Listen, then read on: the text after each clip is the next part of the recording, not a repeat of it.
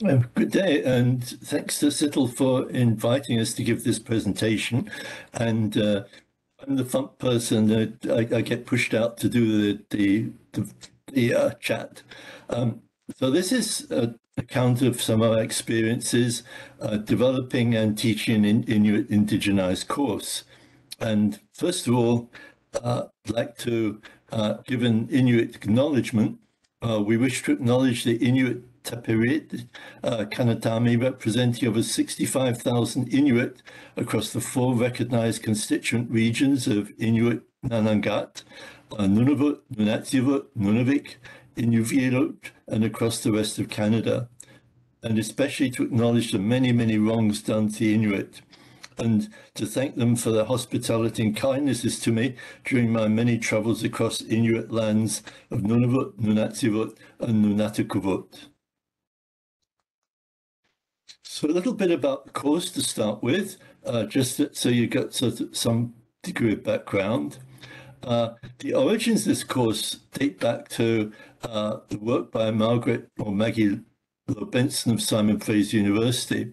She was a feminist chemist and social activist who had a philosophy that science should be accessible to all, not just exclusively to academics, open to all students and requiring no science background.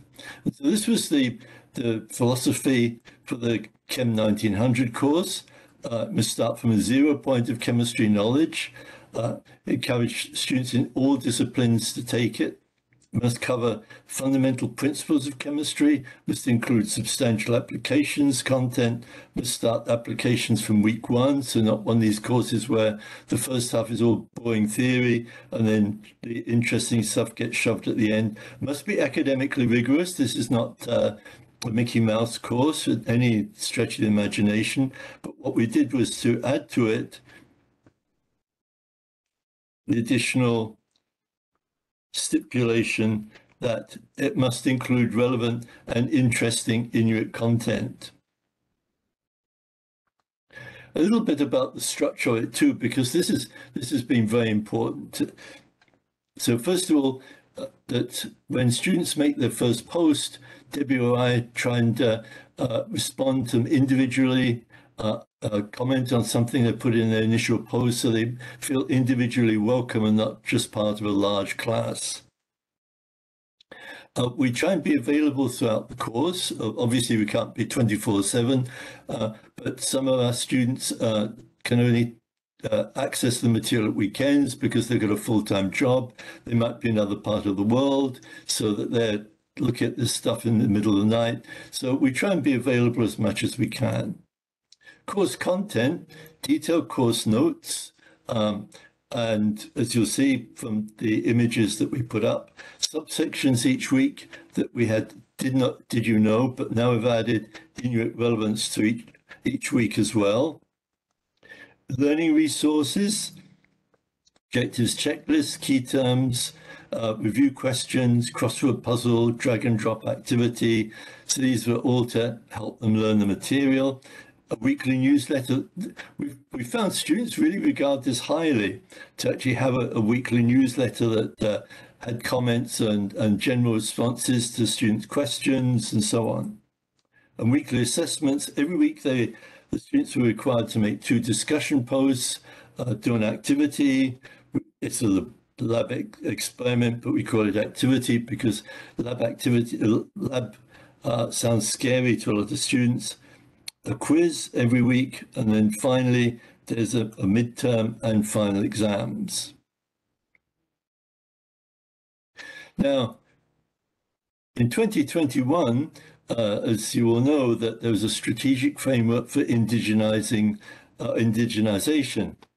And Debbie and I thought this course, Chem 1900, would be a good thing to do.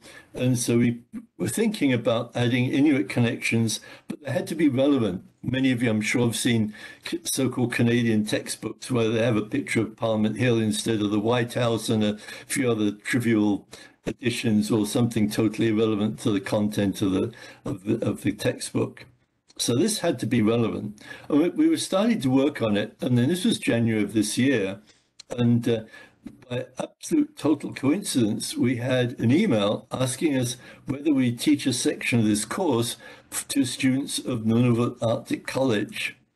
And Nunavut Arctic College has to have serves the largest post-secondary region in Canada, and is one of the largest in the world. It covers all the Inuit lands, well, all of Nunavut rather.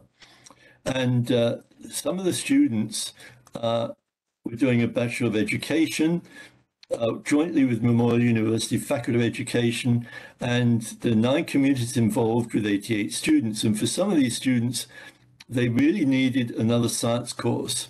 And they were unaware that we were actually indigenizing or Inuitizing our course. So this was one of these bizarre coincidences. So we were very fortunate because I'd been working over the years with up to the present time, with 2 Inuk students, Shane Christiana Anderson of Nain, and more recently Rosalina Nakitavek of Arctic Bay in Nunavut. And we'd been working on articles focusing on different aspects of Inuit life and culture and relating them to chemistry. This has now all been published in a special issue of Chem 13 News, a magazine for high school chemistry students. And this is a very substantial piece of work. It's actually 72 pages devoted solely to the work of the 3 of us on chemistry and Inuit life and culture. And it's now being distributed, the print edition, to every single high school across Canada. But some of what we did, Shane, Rosalina, and myself, was really relevant. And but in addition, we had to think about making it relevant to the course itself. So what I'm going to do now is to introduce you to some of the course content and show you what it looks like. I realize you can't read any of what's on display here, but apart from the headings, but just to give you a flavor as to what the course materials look like. So the very first week was devoted to elements, and 1.8 was devoted to metals. And this was work with Chaim and looking at the woman's tool, the ulu.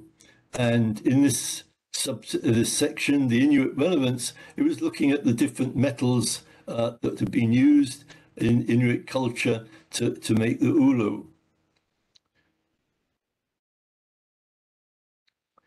I won't show every single week, but this is now week 3, and this is looking at atmospheric chemistry. And here's the current atmosphere section 3.6. And this is something that's very important in the far north, is the aurora. When you've got 24 hours of darkness in the middle of winter, the aurora takes on a very specific importance.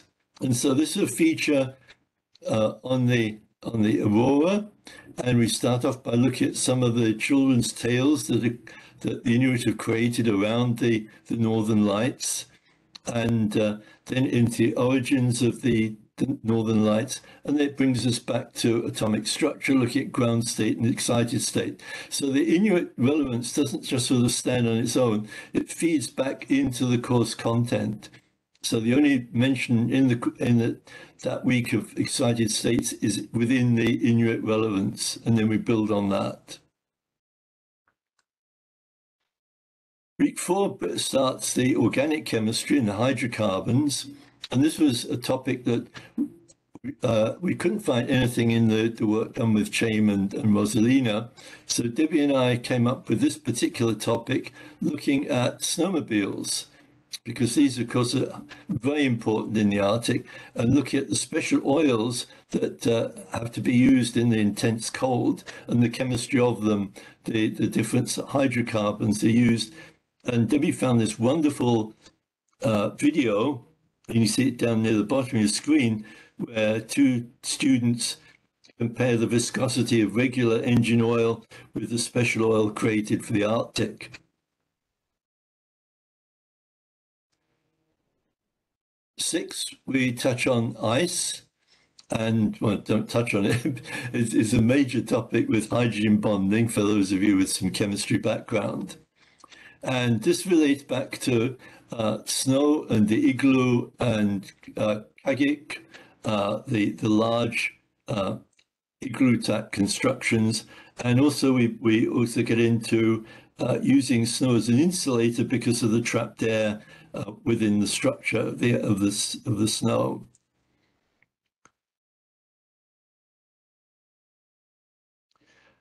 We skip here to 8, which is on ionic compounds, and 8.10 is specifically on silicates. And this led into a topic which was covered with Rosalina, the soapstone and the cullic. The cullic is the soapstone vessel that's used for with seal oil in it for heating, lighting, cooking, and there you can see it's related back to the chemical structure, looking at the structure of calc, one of the two components of soapstone. Then we're obliged to the Toronto Inuit Association for providing a video on how a cullic is made. And then finally, we show a photo of the lighting the cullic when Nunavut was declared a separate territory.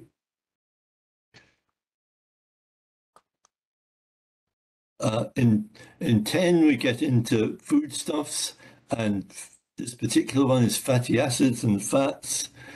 And this links into Arctic char, which is a mainstay of the fish diet in Inuit lands, and the structure, one of the main components, and also soy sauce, which is become the condiment of choice in the up in the north. And look at it and the vitamin benefits. So if you look at the structures embedded in this again, I want to emphasize that this Inuit relevance is not just a trivial side-on, that we work into it, the content, we show the different structures, and we work it right into the course itself. 11 is on natural polymers and the different types, and this was work done again with Rosalina. And look at clothing in the Arctic, this nature of collagen, how it's made up, and and then get into some of the types of clothing, the amalti, the one worn by women with young babies with an extra hood in the back, and then into waterproofing. And this then brings us back to hydrogen bonding and non-polar materials. So we keep looping back into chemistry content, and the Inuit relevance becomes a real constituent part of the course. So you've seen a few samples of what we've done. Let's say we could have bored you with another hour's worth of that. But what's important is how the students responded to it. And first of all, the Nunavut Arctic College students. So my immediate reaction to the course was nervousness. But after reading the course materials and all of the introduction, I'm extremely thrilled to begin this course, and I'm pleased that the Inuit culture will be included. It must have been quite a shock when the students were suddenly told, you're doing a chemistry course starting next week. And another comment that first, I'm excited about taking the chemistry course, especially because our Inuit culture will be incorporated into the course. Inuit culture and tradition are very important to me, especially our language, so I'm happy they will be incorporated. What I found most interesting was the Rock of Ages section. Rock of Ages was my little reference to Def Leppard's song of the same title, and how you added the relevance to Inuit. I really appreciate that, as it shows that you guys value your Indigenous students. Or this heartfelt one. I can't wait until 10:30 p.m. because, of course, that's midnight Newfoundland time, so I can start on the checkpoint and activity for week 10. I love this Chem 1900 course so much, and I'm so upset that it's coming to an end soon. What more could you get? And then finally, I want to show appreciation to instructors for trying their best to put Inuit relevance in our week's content. To me, it shows that we are appreciated as students. I love when us Inuit and our culture feels included. I'll never forget your support and kindness. So this was the response from the Nunavut Arctic College students. But what about the response when we taught it to a regular class of Memorial University students?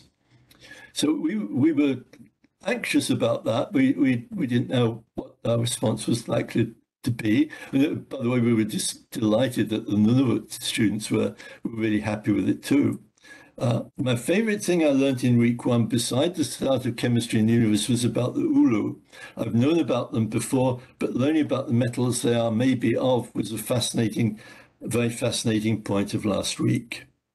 Another student.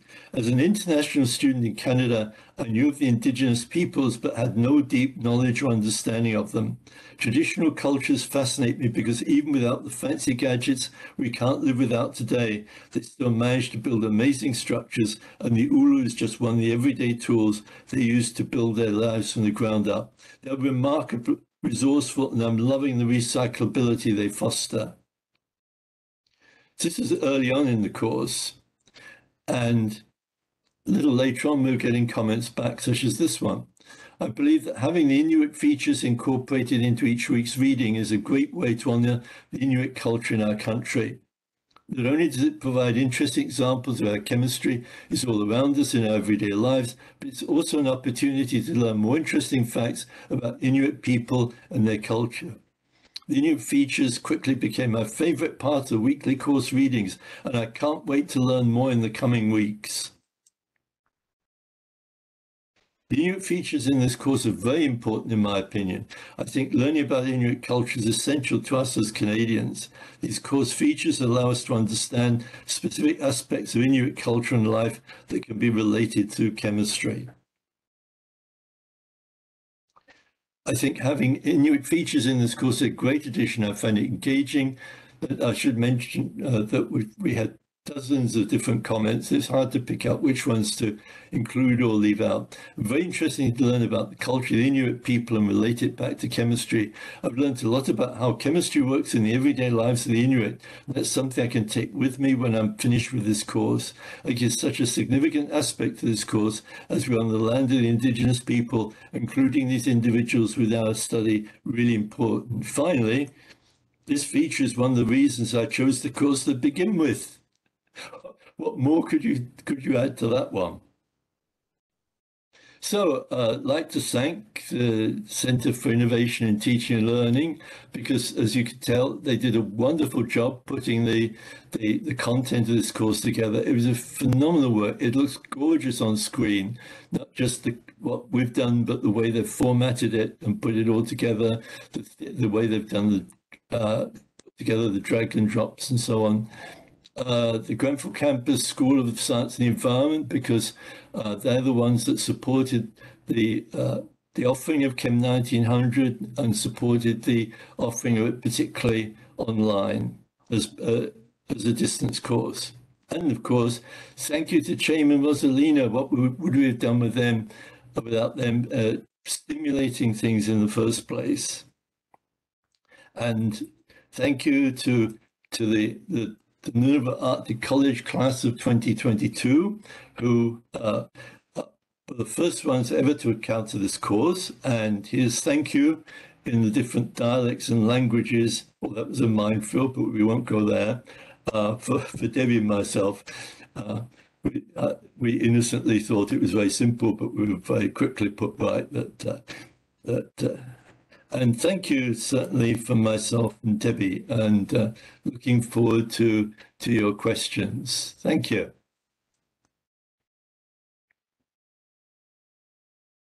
Thank you, Geoff.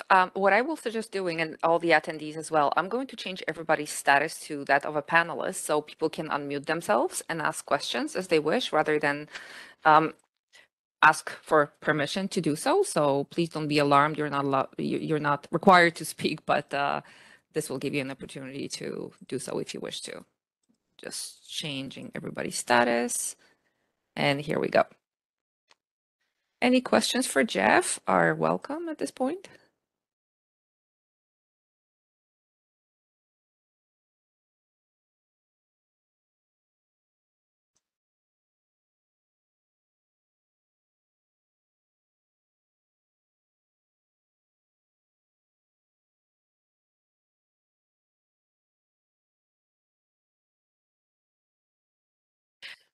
Geoff, there's a question in the chat from Robin. Thank you very much for your presentation. Would you have any suggestions for statistics course? Oh, this is a question that Debbie and I have wrestled with as to how this could be applied in other areas, particularly in the sciences, because I think most people assume that indigenization would primarily be with the humanities. Statistics, I'm not sure. The thing to realize is we have the Office of Indigenous Affairs, and I think the best way is to try and follow our route if you can. Shane coming into the class at Grenfell was what started this off, because she and I got talking about it. I think if you can, if you have an Indigenous student in your class or know of an Indigenous student taking your subject areas, they're the ones to talk with. They really are. That's the first sort. Now with Shame and then later Rosalina, well, particularly with Shame, it was she joined me on outreach, and it was during the chats over dinner and things like that that this really transpired into where she would come up with a particular topic and I'd be able to add to it and say, oh yeah, this can be explained in terms of intermolecular forces, da, da, da, da, da. And that's how these things all start. So I think it's got to start with contacting Indigenous students who have a background not only in their own culture, but in terms of the subject area that you're interested in. Does that help? Yes, thank you very much.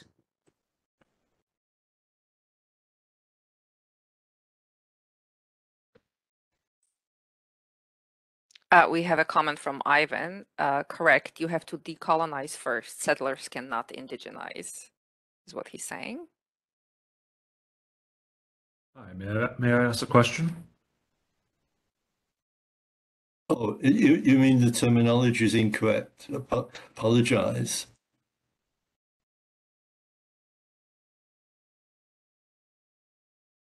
I'm sorry, I wasn't sure who was speaking there. Yes, you're welcome to ask a question. Sorry, this is Hilding Nielsen in physics in St. John's. When you do your content, like for instance, the chapter on Aurora, you go from stories to chemistry, but what is the influence of elders and traditional knowledge in the methodologies of this understanding of science, as opposed to just fitting the story and the experience into Western traditions? Oh, well, that's a good question. It's how much can you detour off the chemistry if it's a chemistry course? If you read the article that Shame and I put together in Chem 13 News, she provides a lot more of the context. But in the account of how it fits in with the chemistry, we could only put a certain proportion of the context. Otherwise, it's going to cease being a chemistry course. So I don't think I was being overly clear. I think the challenge I have is you have content that's related to Inuit experience, but what are the Inuit methodologies of doing science in this course? The methodology. We're trying to show, in each case, linkages. So we have some cultural content. Then we show the chemistry associated with that. That's the methodology.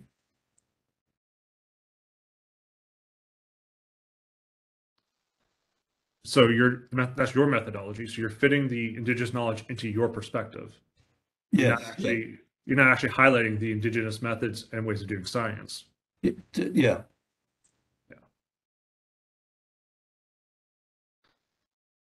Thank you. Sorry, there's also a follow-up from Ivan. Actually, I meant that you just missed the mention of the moment of decolonizing before you allowed Jane and Rosalina to bring their perspectives into the course. Could you say that one again? Sure, you can also see it in the chat there, Geoff, if that helps at all, but I can certainly read it again. Actually, I meant that Okay. yeah, okay, can you see it there? Yeah, you allowed Shane and Rosalina bring their perspectives into the course. Yes, oh, definitely. And with quotes from them.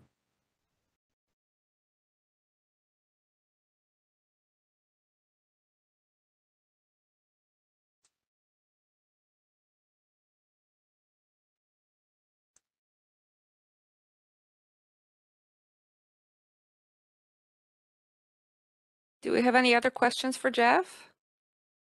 Please feel free to unmute yourself and ask those or put them in the chat.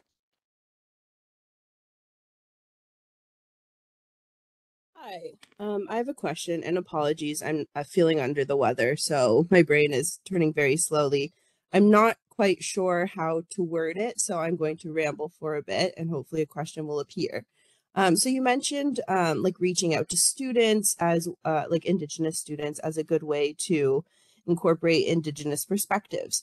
However, these are students. They're not being, maybe they are being paid. Like, how do you balance like the ethics or like asking these Indigenous people to do not, and this is going to sound bad and I don't mean in a bad way, but to do some of your work and provide these perspectives? Like, do you have like some ideas on like compensation or like volunteers? Or I think you did mention going to the Office of Indigenous Affairs. So I'm trying to get at the point of balancing like incorporating Indigenous voices, but also not requiring them to do like all of the work for like non-Indigenous people. So hopefully that's a question at the end of things, and I don't mean to cause any offense in any way.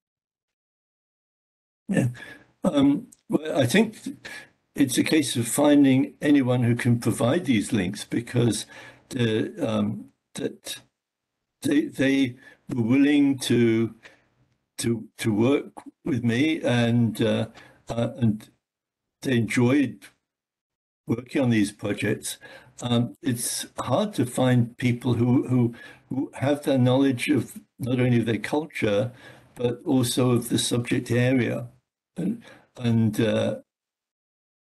I should add that they not only incorporated their knowledge, but if you read the articles in Chem 13 News, that they actually talked with elders in their own community and provided some conversations they had with the elders in their community. So they weren't in isolation. They worked with people in their own community, but they were the link between their culture and chemistry. Does that sort of answer your question? Yeah, that helps. It's just like it's a conversation happening like nationwide. It's like we are so excited about indigenizing everything, but it's so tough because the white people, of course, or the non-Indigenous people can't provide that knowledge. And there's so few Indigenous people like myself. It's like we're getting talked to or provoked by so many people. It's really tough to be the people who are responding to everyone, because we have our own jobs or our own like things that we're working with. So it's just a broad question. Obviously I don't have an answer for it, so I just wanted to get someone who's actually done something about it and done a really great course. I just wanted your perspectives to add to the conversation. Yeah, thank you. We agree it's a very important topic, and and one of my concerns was simply that many chemists across Canada simply say, "Oh well, we can't do anything," and I'd had comments from chemistry faculty out in BC. This has stimulated them to work with some of the Pacific Coast indigenous people.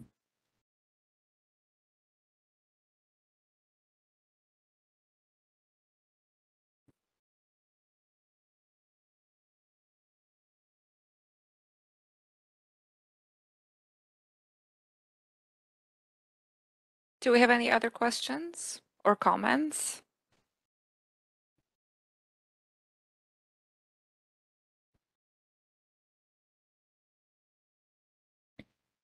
It sounds like this course is that it's entirely online. Is that correct?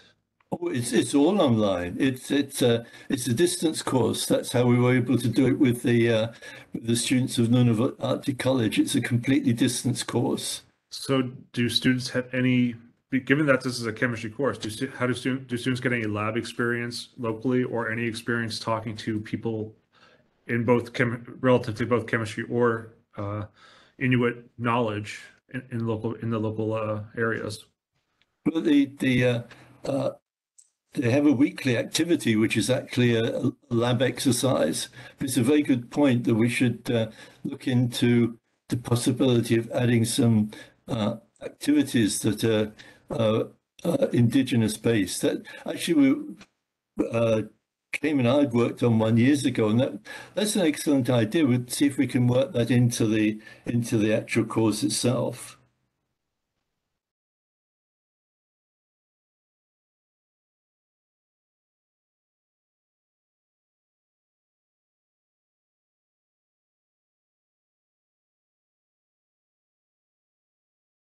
Right, we'll do a last call for questions, Geoff, before we close the session, perhaps. So we'll wait another minute or so.